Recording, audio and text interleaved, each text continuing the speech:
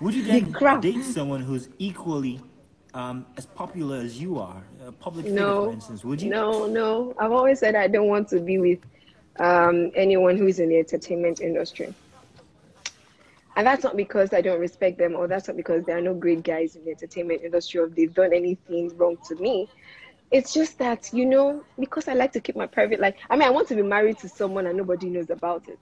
And nobody knows about, who this person is. Also, is as a result of the fact that I'm very inquisitive for knowledge. So I want to marry someone who is in another field entirely, so that when he gets home, he gives me gist about his work and all of that. I give him things. I'm fascinated about the things he does. He's fascinated about the things that I do as well. You see the way you are doing like this. I'm waiting for the gist. I want to be giving my husband gist, and he's like, I'm waiting for the gist. You know why? Because this just leads me to this question. Okay, so you know what? Just off the top of your head, 5 qualities you look for in the ideal man. 5. Okay. Just 5. Number 1. No, not him. Not him. No, not him. Number 1, God-fearing. That is, you have to be God-fearing. It's a deal breaker for me. Secondly, you have to be goal-oriented. You have to be someone who is focused. You have to be someone who is a goal-getter. Thirdly, you have to be kind. You have to be someone who is a strong support system.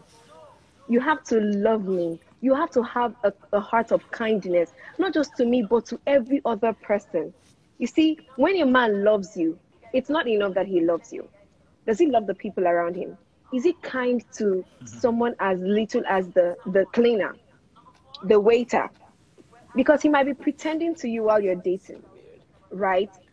But if he's a kind person to everyone, he will be kind to you. He would be, after a while, when the whole gym, the whole shari, the butterflies, when they go down, you would really appreciate that, okay, this is a kind man that I have fallen in love with. Thirdly, number four, okay. Right? I want someone that we kind of have the same values, because the Bible says, can 2 work together unless they agree? We have to agree on certain things. I'm not saying he has to be like me, but there are certain things that our value system should align.